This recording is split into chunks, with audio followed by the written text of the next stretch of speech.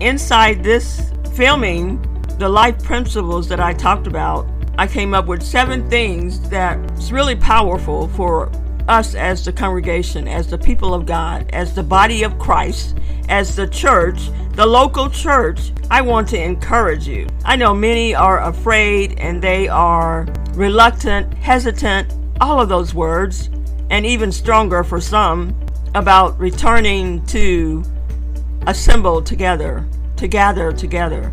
I want to encourage you, whatever level your faith is, whether you have decided to gather again on site, with the safety measures in place, or you have decided to stay safely in your home and watch from online, I believe God will honor this as well. So I'm not here to bash anyone or to correct anyone. Whatever level your faith is, I'm here to encourage you to reassemble. If it's online, assemble there faithfully. Every Sunday, every Wednesday night, whatever you attend, service you attend, that pastor is holding it out for you. And if they're not holding it out, pray for them. They may have experienced losses in their family as well. And if you decided to go on site, I put my faith right there with you, that you safely go with God to reassemble, to regather at the local church. And there are 7 benefits, 7 powers that you have already been receiving. And if you are new in the faith, perhaps you don't even know about benefits and the powers of attending church. Well, I'm here to tell you that there are some things that you won't find anywhere else. God has deemed it to be so. It's His system, it's His way that we assemble at church. The whole church is designed to help us get the victory there. The whole church, the whole local church, every pastor, every leader, every elder, every group leader, every Sunday school, every Bible class, every Sunday service, every Wednesday service, Thursday, Friday, Saturday, whatever day you meet, is designed to help you as a believer get the victory. So that's a part of what we miss if we don't gather. The whole church, I say, is designed to help us get the victory and keep the victory, to walk victoriously in Christ. That's what it's designed for. That's what God did. It's His way. So when He says, forsake, don't give up on assembling yourselves together, there's a reason He's saying that. There's a reason. And I've just listed 7 of them off to you as reasons that God is saying, don't give up on meeting together. Don't give up on gathering. Don't give up on assembling together in Christ. And I want to encourage the smaller congregations.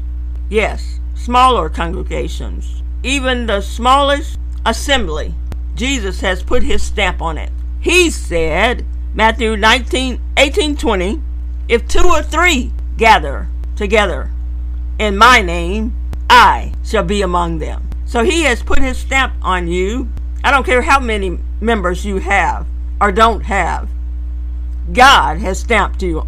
He stamped and put Himself out there to be there.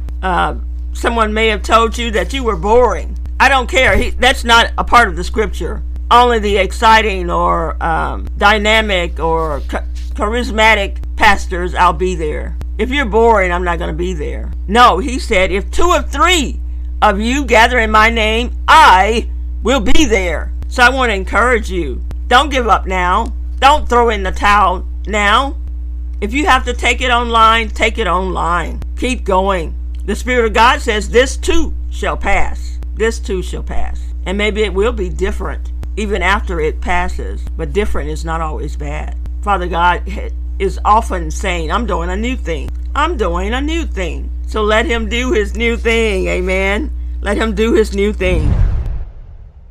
And the final one I have is the power of community. I want to encourage you, with all of the social media groups being so, and communities being so popular these days, we know the power of community. For example, Facebook, you have all these friends and you don't know half of them. You don't even know half of them. But they're on your Facebook, your social media, as a contact, as a friend, as an associate. They are there. And it's because they have tapped into one of the greatest needs of humanity, of mankind, is the need to belong. One of our previous pastors used to say so well that Jesus didn't just die so that we could escape hell. He didn't just die so we could all go to heaven. He didn't just die so that we could all have victory here on earth. But he died also so that we could belong, to our Father, reconnected to our Father. And it answers one of the needs that we all have, on whatever level. The gangs have tapped into it. That's what they lure their brothers and sisters into, that need to belong. They make them feel like family. And any other group, the sororities, the blue, the military, they all are accessing that need to belong. They become family. They become someone that you trust with your life. And so I'm not discounting any of that. But what I am encouraging you with is the community that God has designed for his people. And he loves being among his people, his family. A part of my commission is you take care of my family, speaking of God, and I'll take care of yours. That's a part of our covenant. And for many of the ministers of God, it's a part of their covenant, whether they realize it or not. You take care of my family, my sheep, my flock. If you love me, feed my sheep. If you love me, take care of my lambs. It was a part of Peter's call. And it's a part of God's way. It's the reason that our social media, I'll say that again, our social media is so popular in this day. They're speaking to that need to belong in all of us. So what's so special about God's community, you might ask? So glad you were wondering about that. The presence of God is one thing. You don't experience the presence of God resting and residing in our corporate praise anywhere else. Even if you are at a concert, a Christian concert, it's there. God's presence is there, but it's not quite the specialness of him being in his own house. His own house. The worship in the church, when we assemble, you can't quite capture that anywhere else.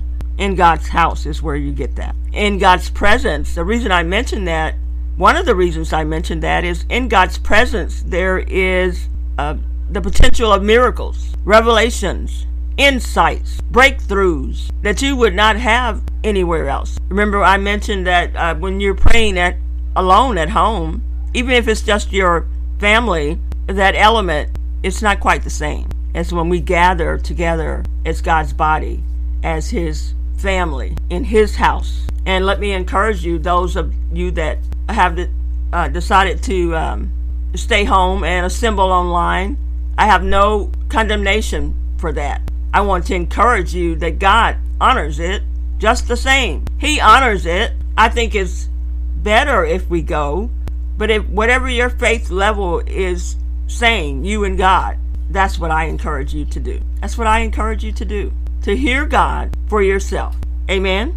And you can do that. He speaks to his sheep. He leads us by his voice. And so I don't have to teach you about hearing the voice of your Father. You can do that. You can do that. The smallest assembly, Jesus promises to be there. So he's right there with you. Hallelujah. Hallelujah. And I bless you in the name of Jesus. So if you haven't plugged back in yet, if you haven't decided to gather again, do so. Do it now. Do it this Sunday. Do it this Wednesday, Thursday, whatever day of the week you meet. Do it this Sunday. I encourage you in the name of the Lord. Hey, thank you for listening. If you've been enjoying any of our content, be sure and like, share, and subscribe. You've been listening to the Grace Covenant Online program. And visit our sponsor at theparsonage.com for books, courses, printables, and leadership resources. Bye now.